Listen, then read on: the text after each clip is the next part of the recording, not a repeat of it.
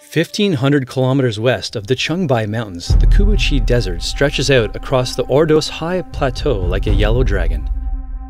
With its parched climate and daily extreme changes in temperatures, this harsh environment demands a robustness of all living things that dare to live here.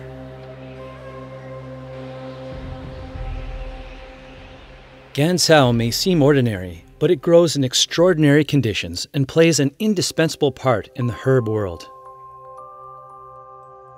After dawn, Kalgani drives his flock of sheep out to graze. He is one of the last shepherds left here in the desert plateau. Before retirement, 66-year-old Kalgani was a barefoot doctor.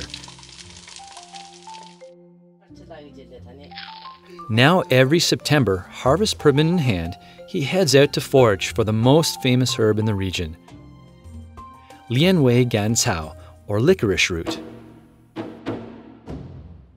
The experienced Kalgani can judge the size of the licorice root that's hidden underground from the size of the plant's stalk. The Mongolian licorice hunter's rule of thumb is, dig for big, leave the small. To survive in this inhospitable environment, the licorice needs to grow strong, thick roots and smaller, shorter stalks and leaves. The longest root can reach 3 to 4 meters in length. Gansao, named for its sweet taste, improves digestion, filters toxins from the body, and clears phlegm from the throat. In traditional Chinese medicine, a saying goes that 90% of formulas contain Gansao. In Shanghan Lun by Zhang Zhongjing, out of 112 formulas, 70 contain Gansao. Among all Chinese herbs, Gansao is favored in herbal cough formulas. It is found in over half of traditional cough remedies, not only because of its expectorant properties, but also for the role it plays in integrating other various herbs in various mixes of herbs. Gansao may seem ordinary, but it grows in extraordinary conditions and plays an indispensable part in the herb world.